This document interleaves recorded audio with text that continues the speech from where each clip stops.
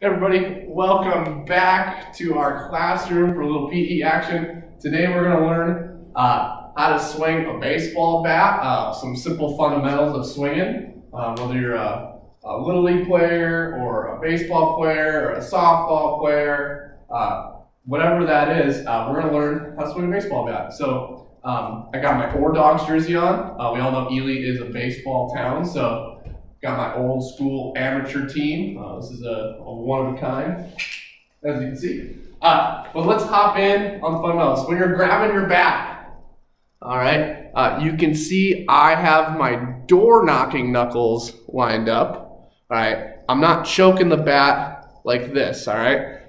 All right, I'm not choking it like this, and I'm not choking it like that. I don't want to choke the bat. It needs to be loose in my hands, so I end up with my door-knocking knuckles sort of lined up, okay? It's nice and loose in my hand. I'm not choking it with this death grip that some of us like to have, okay? That's not going to be a good thing. So door-knocking knuckles lined up, all right? When I step in the box, all right, I want to be able to reach the far side of the plate. Okay, so I got my door knocking knuckles lined up. I want to be balanced, all right? I don't want to be falling over any which way when I start standing and swinging, all right? So I hop in the box, I'm nice and balanced, all right? A little bit of loose, okay? Not locked up, all right? My weight, I want to start with some of my weight back a little bit, okay? Because when I'm swinging, it's just a transfer of weight, and I want to hit hard with the stick I'm holding, the bat, okay? So I want to transfer weight. Like if you think I'm throwing like a good punch, boom, all right? I need to transfer some weight to get some force, right? Use my mass, okay, to generate some force. Okay, now here we go. Balanced, all right? I probably want my feet about shoulder width, okay? About shoulder width. You can go a little bit further, widen out your stance a little bit if you need to, all right? You can open up your stance, which just means, hey, my feet aren't straight. I got one that's maybe opened up a little bit, or maybe you start closed, okay? Whatever's gonna work for you, and you can make adjustments from there. But if you're just starting up and you don't know, just start with them even, all right? And then see what feels good. Okay, you can reach the back half of the plate. You got your door knocking knuckles lined up, and you want the bat somewhere here. You don't want it all the way down here. It doesn't need to be straight up and stiff. All right, somewhere comfy in here. Okay, probably around this height, not way up super high and not super low necessarily either. Okay, somewhere right in the middle. Okay, my comfy spot. And I tend to do a little bit of twirling here. All right, but when the pitch comes, I stop twirling. Okay, so you'll see all these guys do these crazy things with their bat. You don't need to do that. Okay, nice and relaxed. Okay, my weight, I keep my weight back. It's on my back foot.